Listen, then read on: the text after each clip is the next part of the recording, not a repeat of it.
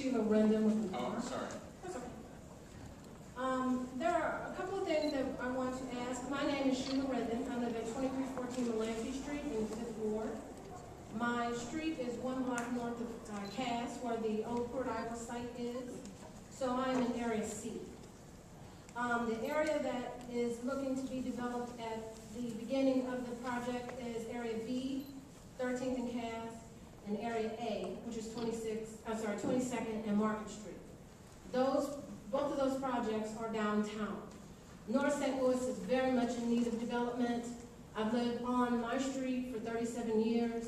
I've seen the decay and the demolitions.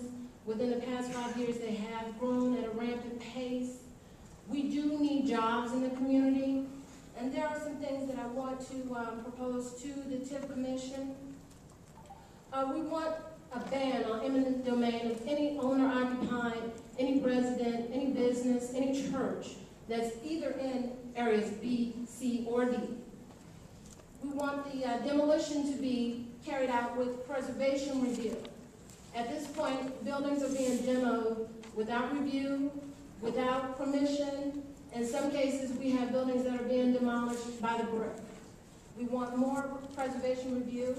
We ask that there's better relocation assistance placed in the SIF application. At this point, we have $1,000 for homeowners and $3,000 for businesses. Since this TIF is going for 23 years, we ask for 23-year tax abatement for the people who are already there. We ask for a neighborhood maintenance fund set at 1% of the TIF funds for each area available as soon as the TIF money is available.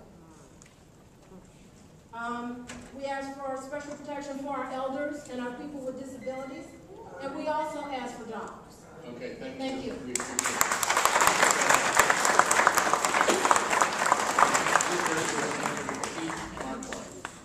I'm Keith Markler. I'm now a resident at 3001 Rauschenbach in the process of changing over my driver's license and my vehicle registration. I also own property in Old North St. Louis at 2912 North 14. My opposition to this project is basically financial. I don't believe it has a chance of success financially. The economic climate is very much against commercial development and is probably going to be worse over the next year to 2 years. Also, I don't believe this project is adequately financed at this time. There have been financial commitments to look at financing the project by Bank of Washington, Missouri. That bank is rated below average. If you look at their ratings up, bankrate.com, thestreet.com, the ratings are below average. The assets are only $777 million. They cannot finance even one segment of this development. They're unable. And a bank that has below average asset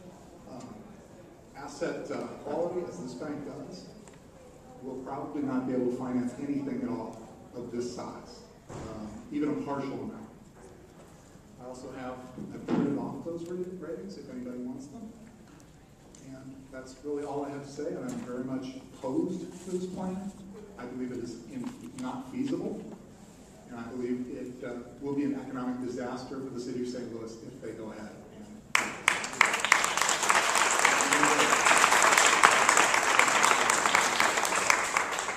The next name that I have, I'm having a little trouble reading, but I believe it's Mr. Charles Roseline. Is that, I'm sorry? Is he here? Okay, he's coming forward.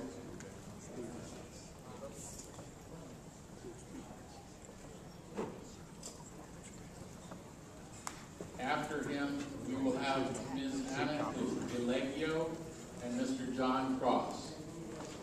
Your name again, sir? Thank you. I've been in North St. Louis for over 47 years. I've watched. Please speak into the microphone.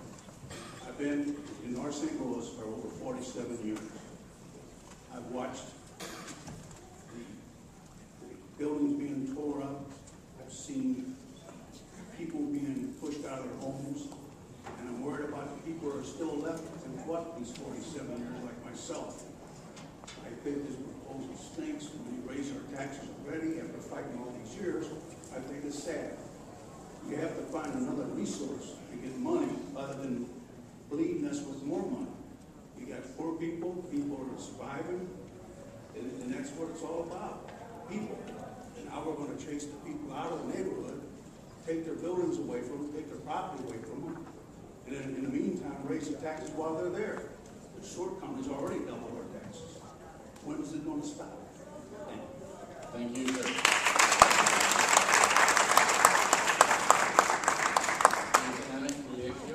Excuse me, sorry. There was somebody talking. I probably have not pronounced your name. Okay. Hello, my name is Annie Olinger. I'm a resident of the 5th Ward. I live right across the street on Florissant from the proposed target zone. I live right by D. I guess most of what I came here to say this evening has been said more than adequately by other folks who are concerned about the devil in the details of Mr. Paul McKee's proposed development plan.